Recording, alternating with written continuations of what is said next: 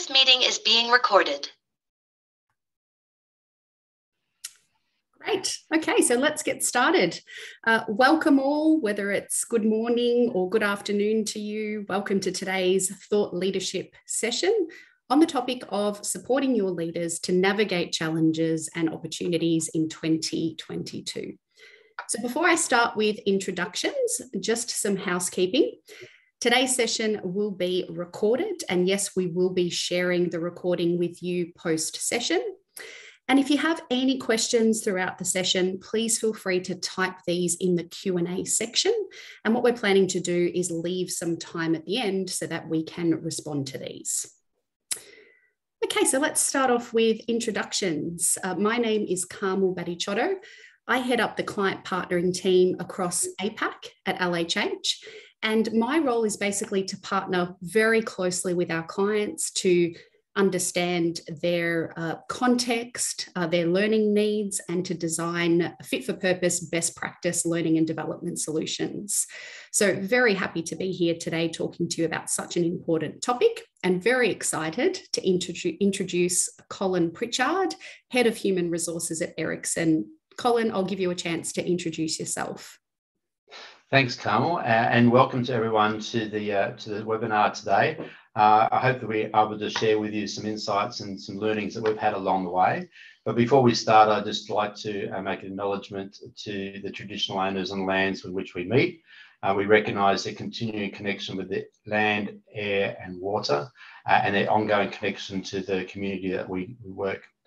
We also recognise and respect and pay respect to elders past, present and emerging. So thanks, Carmel. My name is Colin Pritchard. I head up the HR function here in Australia and New Zealand, and it's with great pleasure I get a chance to be able to chat with you today. Great. Thank you, Colin. So we're going to get started with some interaction. Always love a good poll.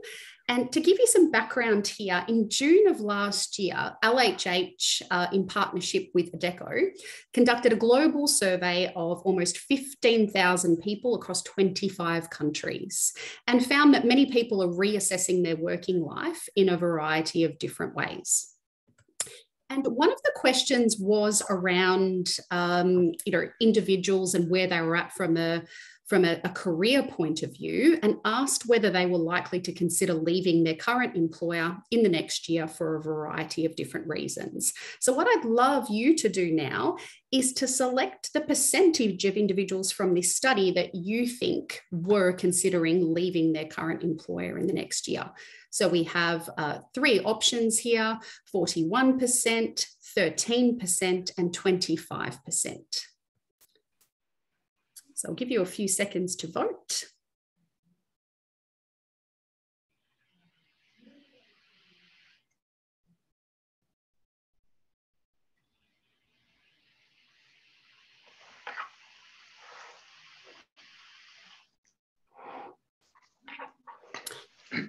Okay, so the results are in, and 69% of you have voted 41%.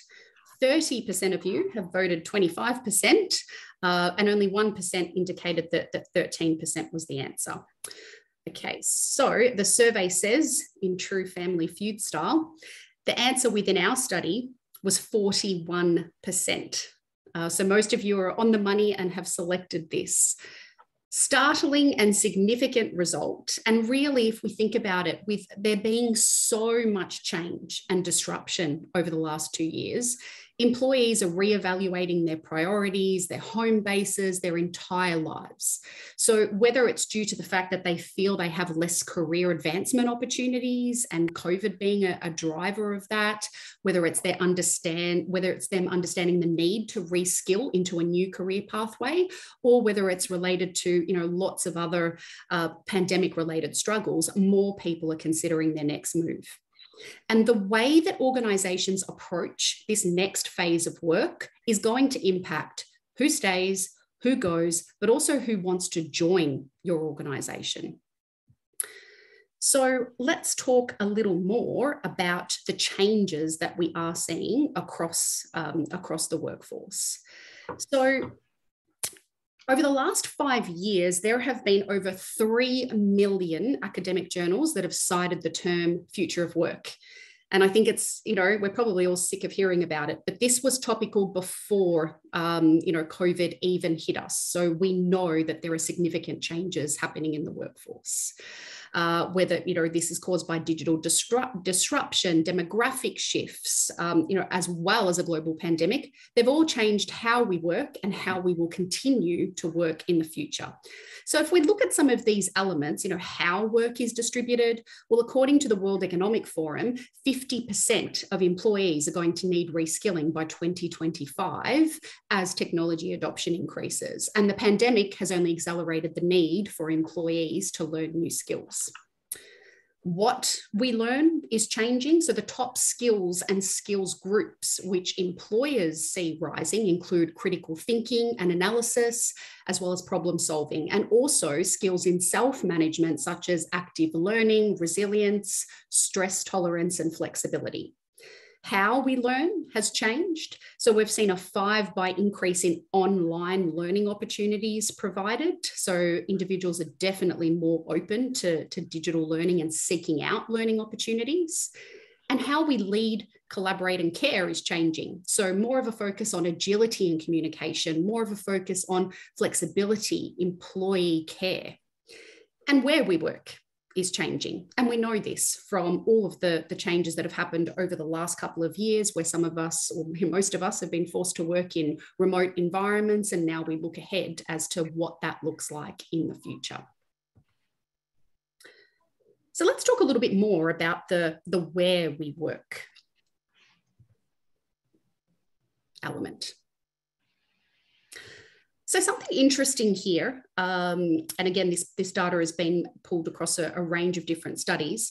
There seems to be a disconnect between what executives consider the new normal versus employees. So you'll see here on the left that 52% of executives are saying that 4 days or more in the office is the way to go. But let's look at what employees are saying. There's 52% of employees are saying that hybrid is their preference. And, based on our experience working with organizations across the world, we've seen some organizations trying to mandate at least 4 days in the office aligned to that executive view, and then experienced severe backlash from their people as a result. So you can see on the right there, the percentage of individuals who might actually consider leaving a business if they're forced to work completely on site.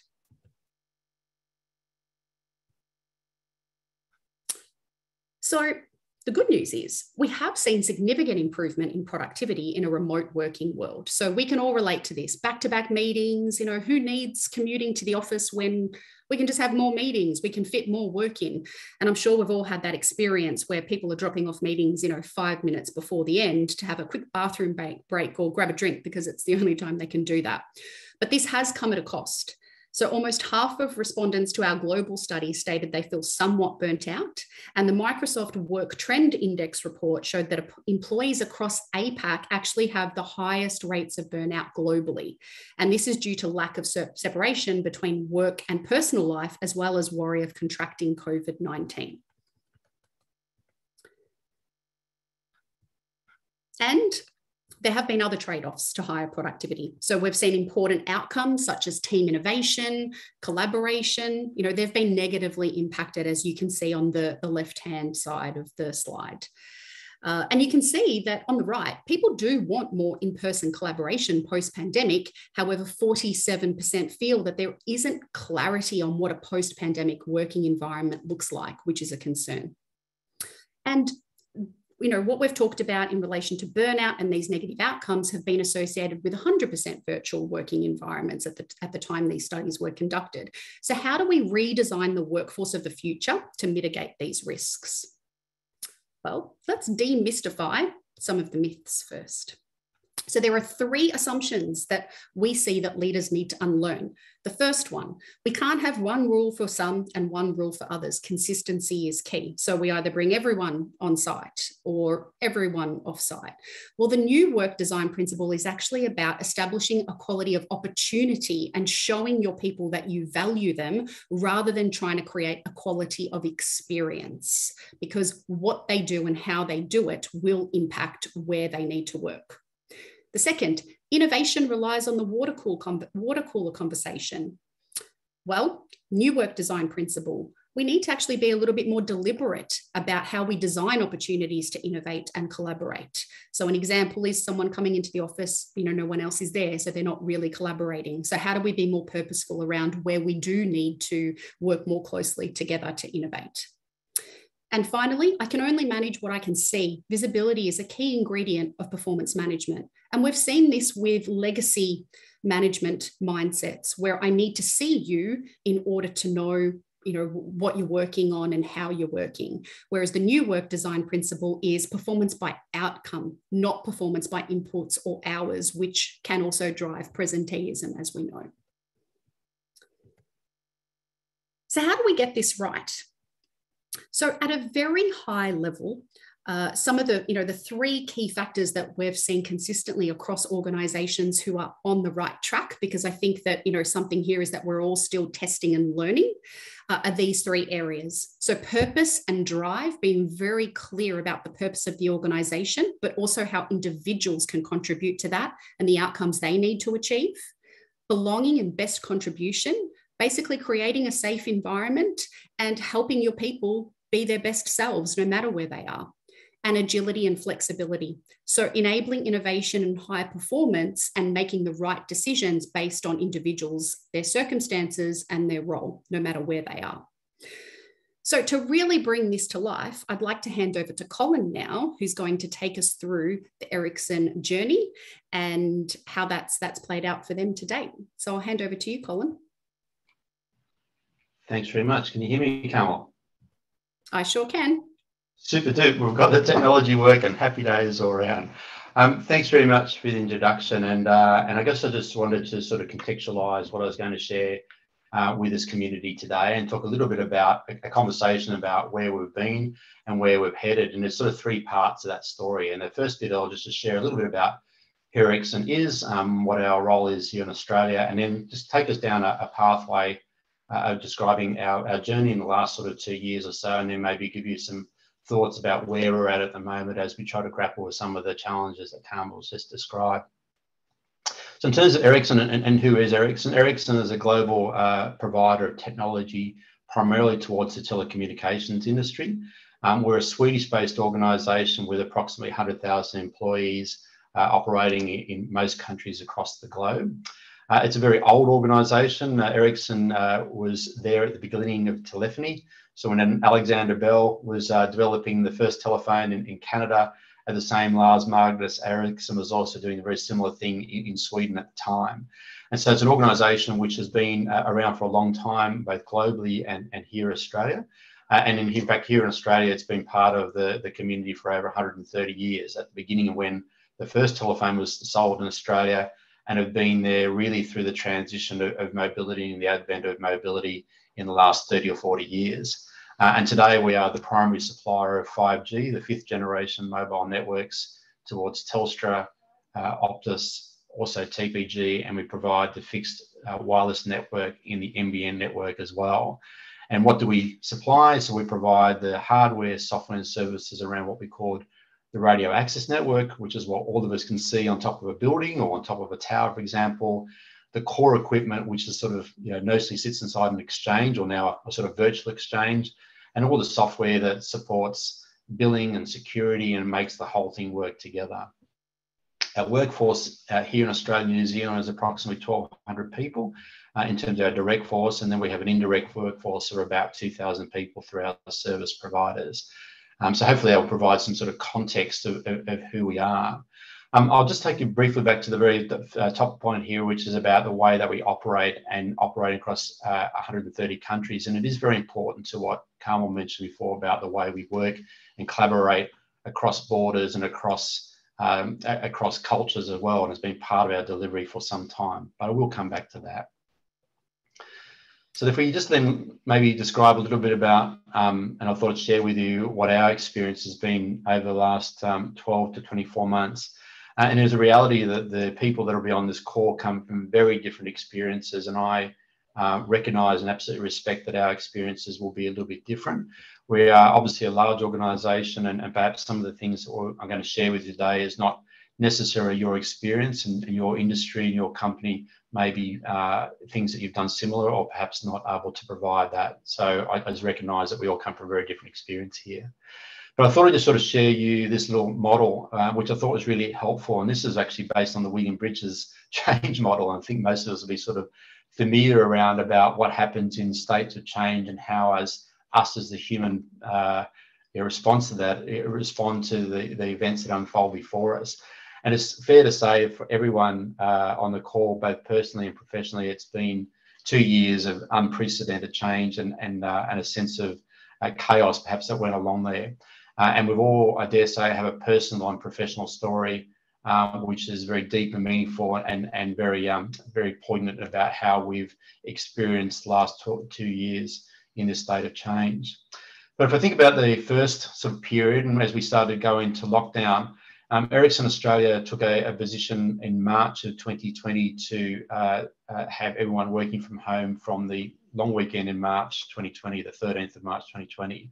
And in fact, have been working in a working from home environment right up until March of this year, so almost 2 years. And I guess in that sort of first period, and I guess part of the sort of cycle of change, obviously it's a whole period of fear, uncertainty, and an impact on productivity in our respective organisations. And what we said as a leadership community is saying, what is the most important thing that our people are saying that they want to hear? Not necessarily about what the business is, where it's going, but what do they want to hear? And our view was they want to hear the message, how do you help me keep me and my family safe? So in terms of our calling for the leadership and what our response was, is how do we primarily answer that question? And so our focus in that first period of time was really to say, how do we ensure that we can continue to work both in our workplaces, and for us, our workplaces means some of us, very few people were in the office. A lot of people remained in our field organisation, working with our operators to keep the mobile networks working and continue to maintain and expand that connectivity, but also ensure that people are able to work safely and well in our home environment, both as our employees as well as with our customer. And so our response around that, and how do we sort of practically do that, a lot of focus was saying, how do we enable that to happen? We are very fortunate insofar as we had sufficient equipment and infrastructure to help some people set up working from home quite early. We delivered a lot of our existing desk infrastructure, screens and so forth that were left in the office unattended, and we were able to arrange for those to be delivered to the home environment, and that was obviously very helpful for a lot of people. A lot of focus was put on around what we call our wellness campaigns, and many of you would have done the same. How do we continue to maintain people both physically and emotionally being supported during this period of uncertainty and productivity? Double down on EAP, making sure that we're ensuring that we're providing that level of connection and way that people could at least help be self-maintained around their wellness and well-being during that time. I'll just mention the last thing before the last click, and that is about what we call a contract leave campaign. So we actually did an extra piece of work around introducing a leave campaign for our contractors, which means that we're able to provide a level of sick pay or paid leave for our contractors to ensure that they were making good decisions about how they were working and ensuring that they weren't coming into the workplace with the impact of COVID, if it had impacted them or their families. That second phase then in 2021 and what happened there, it was really about saying, okay, we've got the basics right now. We've got people safe. People feel a sense of investment into them and their family from a health and safety viewpoint. The most important thing for us, in our view, was to ensure people remain connected whilst we're still trying to work out how this whole COVID world going to work. And so our investment there and our call for leadership was to make sure that we invest in the capability of our first line managers and leaders, strengthening the trust, intimacy and support between an employee and their immediate manager, our view was that no one was listening to the, with no disrespect to our executive here in Australia, which I'm part of it, but to our executive of the global organisation or on the other side of the world. People were primarily saying, how do I remain connected to my immediate team, my tribe, the people that I primarily feel connected to?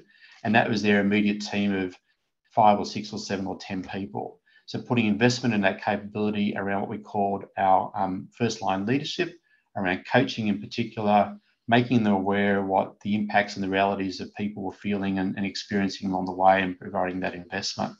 And finally using what we called our communities, which is our sort of subset of the organisation around our young professionals, around our emerging women leadership and so forth, which are already existing there, making sure we're using them to create connection and ongoing feeling of belonging.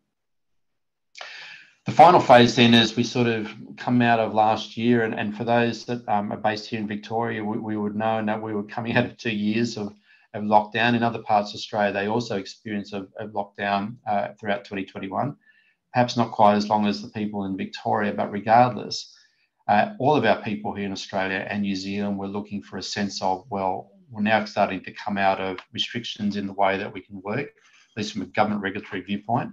How do I feel that I can see a way forward? Where do I fit in this organisation, having been disconnected for such a long period of time? And really our call as leadership and our leadership community, not just within the executive, but within the first lines, is for all of us to create a very clear and compelling vision of what we want the future work to be experienced by our workforce. And really for that now, it's about putting in this additional investment into training and developing our leaders to take the primary voice in the way we want people to experience work around hybrid working and creating a sort of an invigoration of what that looks like in our community. And I can share a little bit about that. But that was sort of a snapshot, I guess, sort of condensed really about what our experience is. What does that translate to? And I guess one of the things that we would like to hold out there, and I guess one of the things that we were probably surprised about, but pleasantly surprised about, is between the period of when COVID sort of started and when we started initiating these changes, we continued to engage and ask our people about where they're at, get feedback about how they're experiencing, and we have an ongoing engagement survey, as I'm sure all of you do. We run that twice a year. A couple of the key measures there around, do I feel a sense of belonging? Do I feel a sense of connectedness? And do I feel a sense of trust in my manager? Were the two scores that actually went up between pre-COVID, so towards the end of 2019, and when we were right in the thrust of it. And we've been able to maintain that level of response from our employees. Of course, as we come into the new year, we've yet to run that engagement survey. So not sure where that's going to end, but we felt that this was part of our sort of success along the way. And also experienced some ongoing support and improvement in our financials. In terms of, well, I may as well stop there. Carmel, what would you like me to sort of share more? Yeah, so, really great learning so far, Colin, and also great to hear you really bring to life some of those success elements that we talked about. So, creating that vision for the future, world of work, post-pandemic, but also, the investment in your people. And I know we've, partnered quite closely on that future ready talent piece. Can you bring that to life for us more around, the focus on investing in your people as part of this plan? Well, thanks, Carmel. I mean, I think maybe to contextualise our business a little bit more, which might help.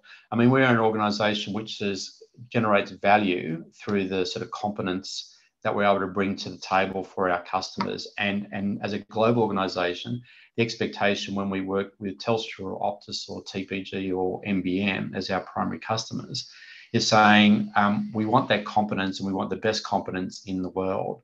And that, by definition, won't all be physically sitting here in Australia. Around about 60% of what we do towards our customer, both towards our internal processes and also towards the sort of value add part of our top line, comes from people who will never set foot in Australia. So 60 to 70% of what we deliver towards the value add customers and our internal is done by an organisation and an ecosystem of capability that sits outside of the country. In fact, that's been a way that we've been working for many, many years pre-COVID. Now, why is that relevant? And it's relevant because when we start thinking about what generates value for our customers, there's three parts that we're working on. How do we continue to maintain our sort of technology leadership is our sort of strategic priority number one. So we believe the primary drivers of 5G technology across the world. The second thrust is around how do we continue to generate value and a great customer experience for our own customers. And the third pillar of that is about how do we continue to maintain and be able to attract and deliver to our customers the highest competence and highest critical human capital that we can bring to the table. So this third pillar is what we've called future-ready talent. And the future-ready talent is where we position human capital in the organisation and saying this is equal to the ability of us to generate value for 5G leadership and to create a great customer experience for us. So investment to attract, retain, and to motivate that capability is absolutely critical for us, as it is for many organisations. We then drill it down to, well, how does that manifest in our human capital? So we say there's two questions we want to ask. How do we want our people, what do we want our people to experience when they're working with Ericsson? And how do we as a leadership community want to lead, and how do our people want to be led? So when we think about our people experience, there's two parts of our investment. What do we need to do to attract and continue to develop and have at our forefront strongest possible capability we can towards our customer, which means we have an ongoing investment in our learning development, and we also make sure that we ongoing attracting that capability outside the organisation to bring them in. The second piece is then about how do we create a compelling EVP? You know, it's the utopia, isn't it, of human capital? How do you create an argumentation that both attracts and retains the organisation? And when we think about this, this is not just about our immediate workforce, but our contractors and our partners who form part of that competence ecosystem that we bring to the table. When it comes to, and if I had more time, I'd be able to explain a bit more about what we meant about that, but we want to focus about leadership, which is where Carmel's took this conversation today. And there's two parts of that. And the two focus areas is how do we ensure that we have an inclusive culture and that we create an environment where we can absolutely make sure people bring their best to the workplace, that they feel that they are not only safe, but they can make sure that they're encouraged to bring the absolute best to their work and to the environment that they're working in, and in an environment which is both contemporary and flexible the way that we engage those people.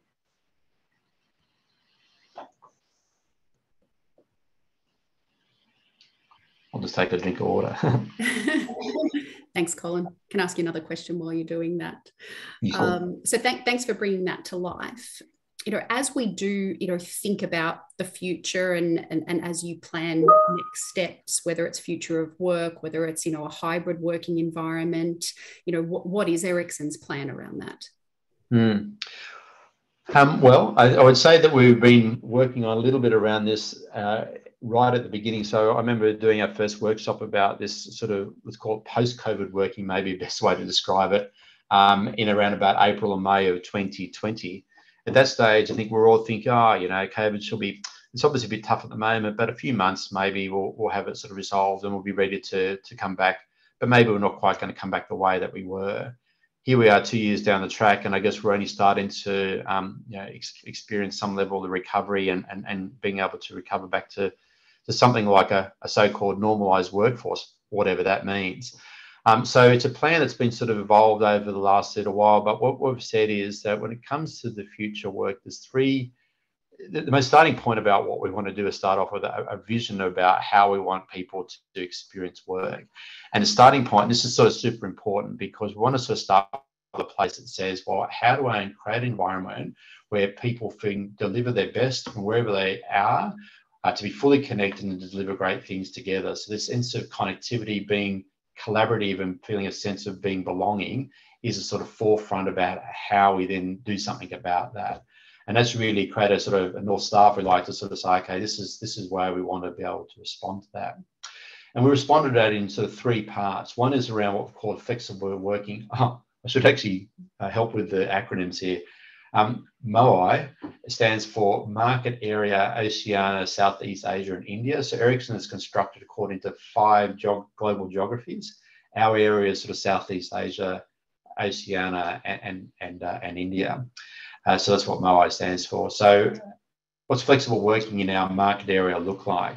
And we said, well, there's some stuff that we need to do around there. Part is around policy, parts around sort of governance and around sort of tools, the things that we're very familiar with, sort of enablers around the workplace. And then we need to get that pretty right.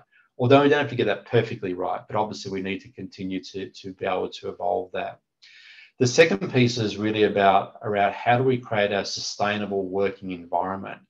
This is why we talked about the second thread being around well-being. And well-being is not only saying how do we create a physical and safe environment where people can come back into the physical workplace, but also regardless of where that work is being done, whether it's remote in the location in the city, for example, of employment, or that work is being done out of a shared service centre in India or on the west coast of the US or in Europe and our comrades in Europe. It's saying, how do we create an environment where people continue to feel a sense of inclusivity and that they are working in collaboration to get a great outcome for the customer, which, by the way, as I said at the earlier beginning, we've been working that way for about 10 years.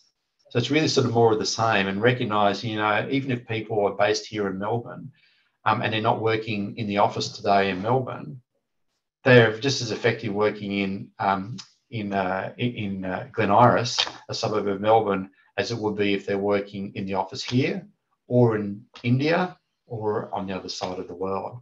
So creating sustainable work practices in a way that's inclusive is super important. And the third thread of that is around, and this is, we know this as human capital experts, everyone around the table understands this. The most impactful and most effective way that has to happen is making sure that we're investing in our leaders. And so we've taken an absolute focus in the last 18 months to invest in our leaders, both in the coaching I mentioned last year, but now doing an additional set of programs about helping leaders understand how to create sustainable work practices and in the way that they behave, both in the physical world and in the virtual world, to create this sense of inclusion and well-being that is so essential for our way of working. I love this framework, Colin, and I think it's so great that, as an organisation, you've taken the time to strategize around this and to set these priority areas, because we have experienced lots of organisations who, probably do have, a lack of sense of clarity at lower levels within the organisation, but are tending to take this kind of, everything's fine type approach, and we can continue as normal. So this is fantastic. What I'd be curious to learn more about is, in practical terms, how does this come to life for your leaders and your employees, and whether there's been any learnings that you can share in what you have implemented so far. Yeah, I'm happy to do that. And again, I just want to go back to an earlier comment I made about what I'll share with you.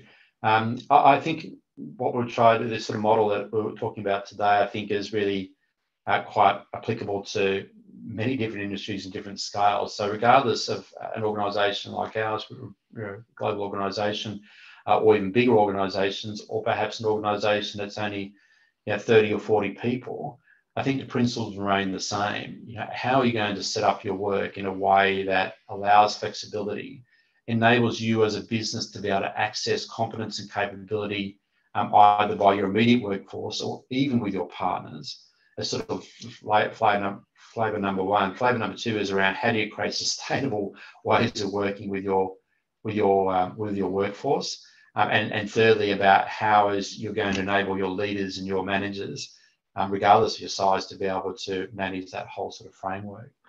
So in terms of, and this one is a little bit busy, so bear with me, everyone. I've deliberately left some words on here, a lot of words, to hopefully be able to sort of flesh out what I'm going to explain to you. So bear with me around that. I mentioned before about Ericsson have had a long history about working with this sort of sense of collaboration through and with different teams right across the globe. And this is a really important sort of premise for us, because This is really important for us to be able to work this way so that we can create value that is top line and bottom line value to our customers. So that's the sort of starting point. How do we make sure that we can engage that capability, regardless of where it's located across the world, to be part of the ecosystem that generates value towards our customers? Even prior to COVID, as I mentioned, we'd had sort of 60 or 70% of what we'd done was through talent that was not co-located in this country, or perhaps will never have direct face-to-face contact with our customers. And again, that's important. We think about our businesses, even if we've got a business of 30 people, not all the competence that you need as a business of 30 people will be within your business. You'll pick a partner, a service partner, contract certain pieces of work out. Working in sort of virtual environment is super important about generating value for your customer. So what have we done specifically around that? Beginning of last year, about this time last year, our global organisation made a statement about the fact that we envisaged that we would never want to work the same way ever again, and that even whenever COVID got to a point of being managed, which hopefully we're at, that we foreshadowed that people want to experience, and we want our people to experience a different way of working. What's really important in this blue bubble is that the accountability of that comes from managers and their immediate teams. We are a big organisation. It's pretty easy for us to come up with a global directive or even a local directive saying, Batticciotto, work this way. You'll work 5 days in the office or 3 days in the office, or only on Mondays or never on Tuesdays. That absolutely disenfranchises both the employees and the managers. And by working this way, we believe it gives accountability of managers and their teams to work out how and where work needs to be done, which by definition will take into account the personal preferences and the role that those individuals will do.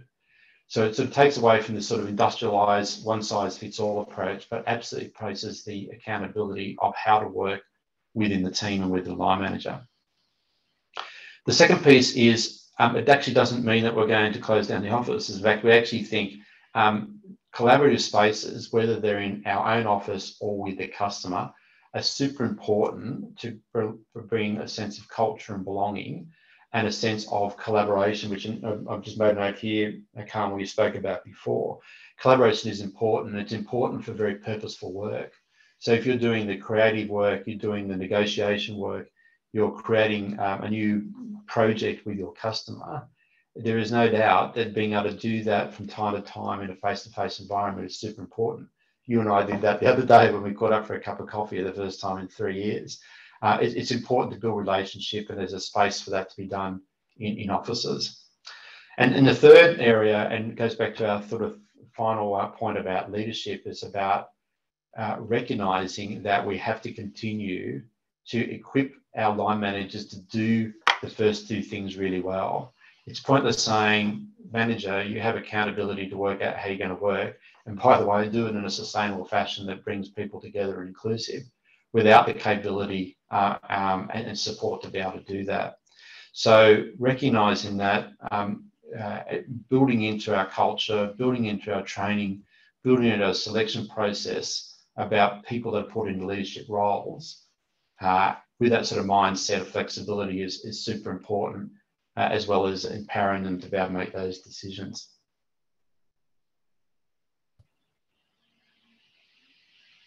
Great, thank you, Colin. Just a question that I'll throw to you on the leadership aspect, and then we can see what questions are coming through from our attendees today.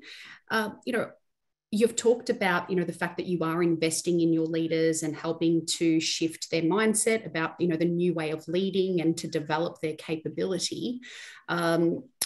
Have there been any learnings across the way, or any key opportunities that you've come across, or results that you're already seeing?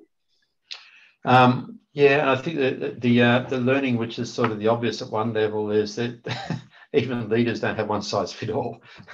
I think it is a reality of our role as leaders, and our leaders in the human capital space is that we're still dealing with the human condition, and even when we think about how we want to enable our leaders to be able to run this race and to be able to equip themselves and their organisation, they are still different people on the scale of leadership capability and their own sort of journey to be able to evolve and change their way of thinking. We have here in Australia our leadership community, and we call it a community, which means more than just line managers. So our line managers are part of our leadership community, but it's also people that are in senior individual contributor roles that have responsibilities of influence. And we have 150 people in that organisation, managing an organisation of 1,200 people. And they are, guess what? 150 people aren't all the same when it comes to that level of embracing the future. I think a lot of it has to do with being able to recognise and embrace where your own biases are and where your own acceptance of this change is, and to recognise that the areas and the way that we would want to work individually may or may not be suitable for the way of going for the future. And if we recognise that and we've got an openness to evolve to something different, then we can change along the way. We've had a number of conversations where people have said, look, I understand all this, and I understand this at sort of very academic level. We've got smart engineers in our organisation. They get that. They get all the pictures, they get all the numbers and all the things that you sort of shared earlier, which we have shared with some of them. But there's a piece that goes on up here, and there's a piece that goes on up here. And there's still a part of them that says, I understand that, but in order to be able to be effective in my way of leading, I really need to have that sort of physicality around. I need to be able to take the conversations face to face. I need to have them outside the door here and be able to engage with them. And that, that's not always going to be possible, and it's not always the most effective way of leading. The other thing that I would also say to this audience, and the program I just described before with the flexible working, wellbeing, and future-ready leadership, we are running across the market area. I mentioned before, our market area covers everywhere as far west as India, as far north as Vietnam, as far south as Hobart, and as far east as Auckland, and everywhere in that sort of geography, and recognising that we're working very different cultures, and also different sort of regulatory environments as well. Not all those countries have started to return to the office at the same time. The COVID conditions in many parts of Southeast Asia and India are still being challenging, even more so than here in Australia, and they are at different points along the journey. And I think there is a long way for us to go till we come to point of normalisation. Great. Okay, so we've got some great questions pouring in. So I'll read out one of the first, which is, Colin, whether you can tell us a bit more about the leadership development interventions that have been rolled out.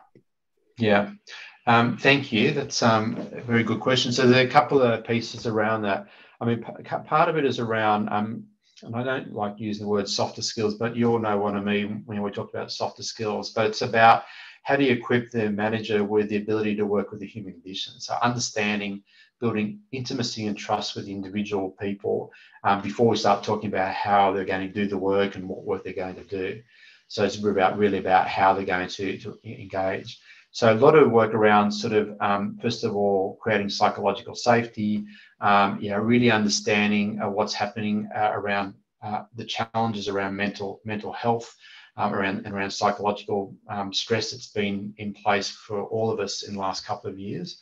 Doing a little bit of work around recognising what's happening at sort of more broader sort of social levels.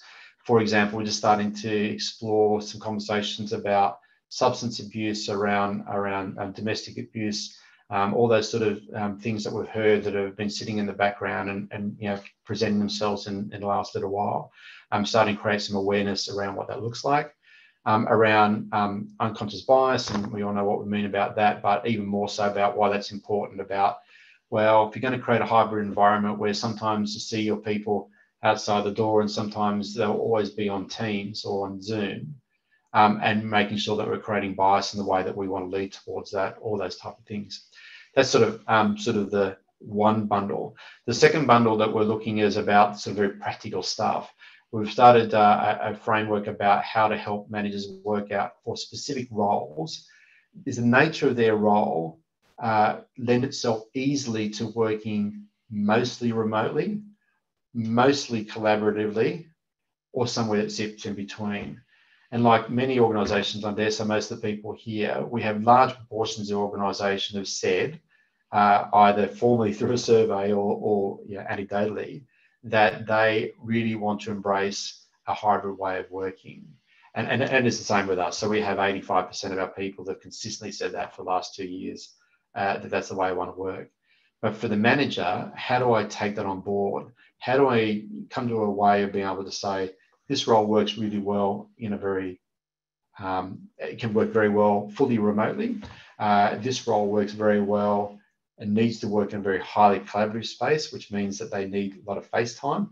All these roles can work in a hybrid manner. So we've got a framework that sits around that. And broadly, maybe I'll share just briefly about what those dimensions are.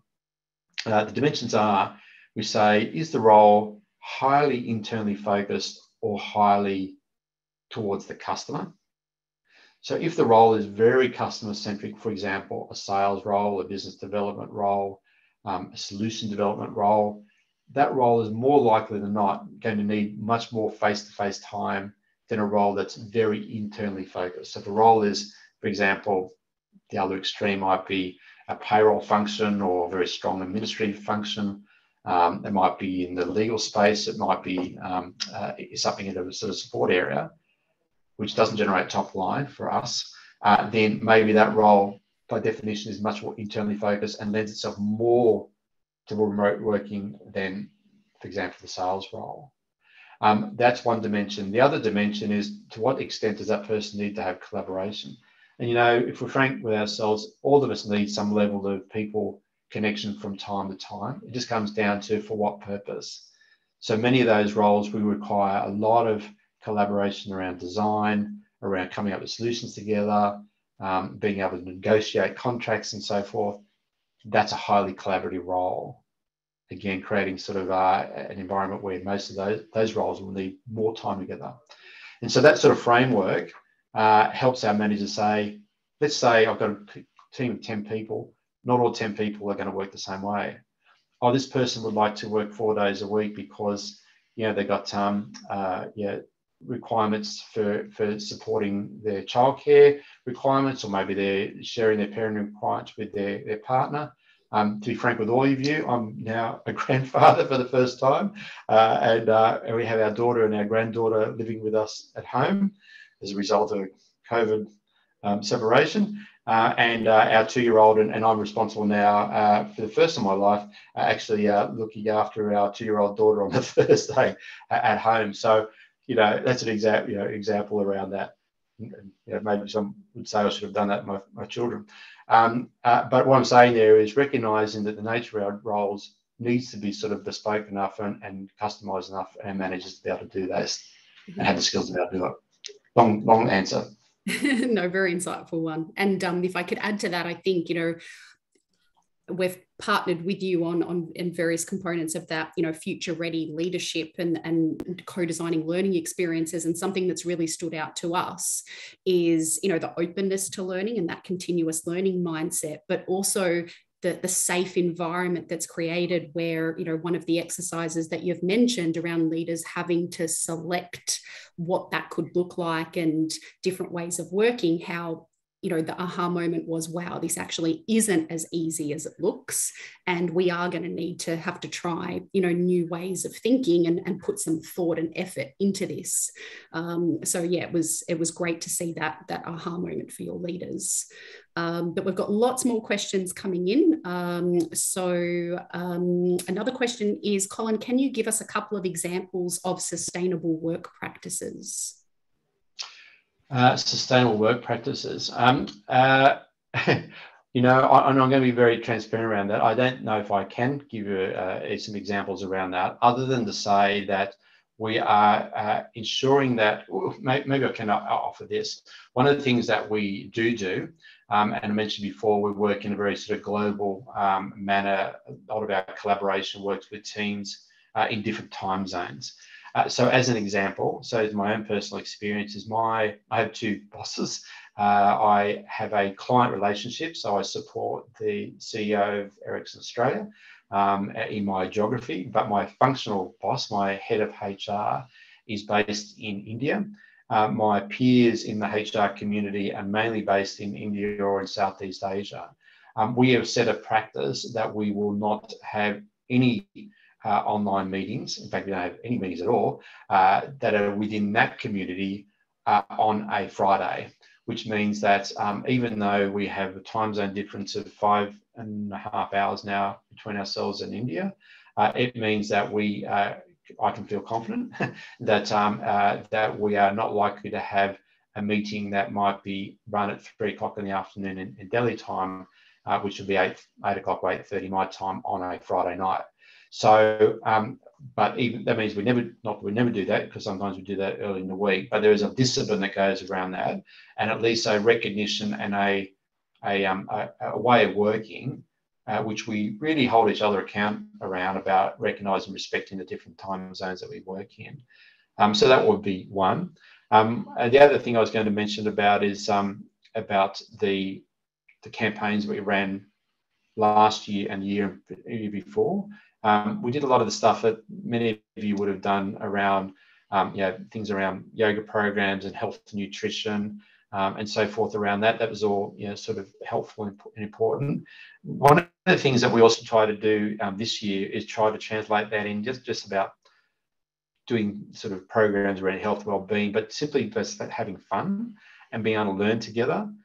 We did a campaign late last year where we had online events while we're still in lockdown.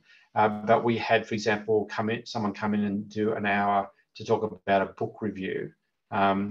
We interviewed Peter Fitzpatrick around that book review that they had done. We did a little online event with Costantino the magician, which we did for both employees and their families on a Friday afternoon after school hours, for people just to come on to just have a bit of fun together. And hopefully feel a sense of connection and sort of well-being that comes from that. We're now looking, as we move into the hybrid world, a combination of hybrid events that are done both online as well as in the offices as we start to return. Great. And I won't mention the music band activity and your 3G band, Colin. Well, we wanted people to stay on this call. I mean, I threatened to Laura and Carmel is that one of the things that this is just give me a bit of platform now. Thank you. Is we have a band inside the Ericsson band, of which I am the token old person apparently in the band, because it's all made up of 20-something-year-olds. And we started that actually just before COVID, and we've done a couple of events before COVID. But one of the things that we did do during lockdown was to actually record some music sort of remotely, and then it got put together in some video clips. So maybe as a later session, Carmel, if it's a part 2, maybe I'll get to show the video of our band doing its thing. We can organise that, Colin. Okay, we have lots of questions coming through. Probably have time for 1 or 2 more. The next one is around what has been the experience regarding the office occupancy trends. So with the ability to choose, are employees and managers embracing the positives you mentioned about connecting in person, or still predominantly working virtually? Yep, no, that's fine. So we sort of had I sort of mentioned before about the different countries coming back as conditions improve in a sort of COVID-safe environment. There was a level of corporate governance which went around that, which means we had to get approval from our region leadership team about we are now ready to be able to come back to, for example, 25% occupancy or 30% occupancy or 50% occupancy as the regulations change in Australia. So we've only actually got to the point of full deregulated environment in the last couple of months, since the beginning of April, where it's sort of free for anyone to come in the office according to local conditions. The question is, how many have come back? We have 600 people normally based in our office here in Melbourne, and around about 300 based in our office in Sydney. What I can say to you is, on a peak load in the last couple of weeks, that we've had about 100 out of 600 people come back to the office. So, the maths there is sort of sub 20%. We've had about the same come back to our office in North Ryde. Now, to contextualise that, we gave our sort of instructions and our sort of release to our managers to start experimenting and return to the office only at the beginning of April. So we're now into sort of, what is that, sort of week 5 or week 6.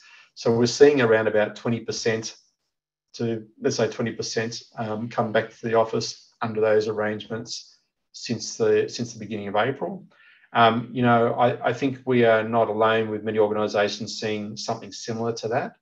What we have envisaged is that in the longer term, people will broadly speaking, for most roles on average, be working 50-50 between the home environment and the office environment. That is, as I said before, by no means a directive or a mandate or anything other than just our best guess. But what's what we're expecting in the longer term. Great. Okay, so time for one more question. And by the way, Colin, there's lots of comments here around how insightful your presentation was. So final question, how did you coach your leaders who did resist the new ways of working, in particular flexible work and hybrid? Yeah, it's interesting, and I think it only comes by example and almost by peer pressure at one level, which is not to say that you should do this, but we're very much an organisation that leads by example. We are, by our very nature of our culture, we're sort of conflict averse, I would say is the best way to describe it. We like people to get to their own place of landing and understanding by experience rather than by directive. It is absolutely true that a number of people still remain a little bit resistant, but they are reducing as time goes by.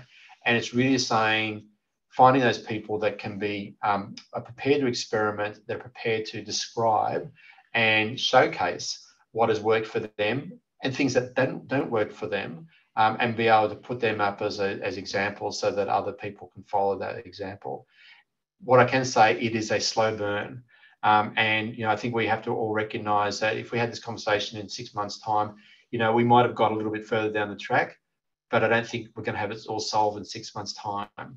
We don't think we'll have it solved necessarily in 12 months' time. But what is absolutely important for all of us as leaders in the human capital industry and the human capital profession is that we continue to push the organisation, continue to recognise the way that people want to work, to create a compelling working experience for all of us and for the organisations that we lead, and ensure that we create an environment where we can attract and retain the capability that we need in our extended workforce to be successful in our own businesses. Great. Thank you so much, Colin, for your time today. It's been so insightful hearing you talk about the journey, and from what I can see from all the comments, all of our attendees agree and have gotten a lot out of today's session. Key takeaways for me have been, the fact that you have flexed and adapted depending on the stage that your organisation and your people were at, but also using data to, gain insight into how your people were feeling and what they needed, and creating that compelling vision for the future, but also investing in the capability of your people so that they can, take their teams on this journey. But also learn as you go. So thank you again. And I see you're in the office today, so I can let you get back to some innovation and collaboration now. Very good. Thanks, Rose. I wish everyone all the very best. By all means, if you wish to carry on the conversation a bit further, please reach out LinkedIn with a message. And I'm very happy to take a conversation with you or your team or your organisation anytime if I can be supportive to you. Fantastic. Thank you so much, Colin, and thanks to our network for attending today. Have a great day.